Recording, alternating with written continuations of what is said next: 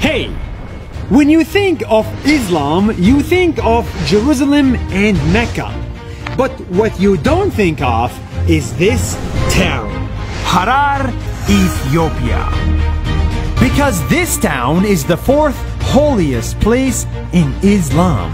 See, many years ago, Muslims were persecuted and had to escape.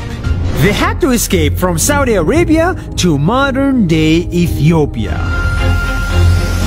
They came to the town of Harar, where a Christian king, instead of refusing them, accepted and protected them. It's the first ever king to do so. That's why nowadays Harar became the fourth holiest town in Islam, with hundreds of mosques and thousands of Muslims and Christians living together. Before we get caught up in our differences, let's remember this town. Because here, the first and best friends for Muslims were the Christians. That's 1 minute. See you tomorrow.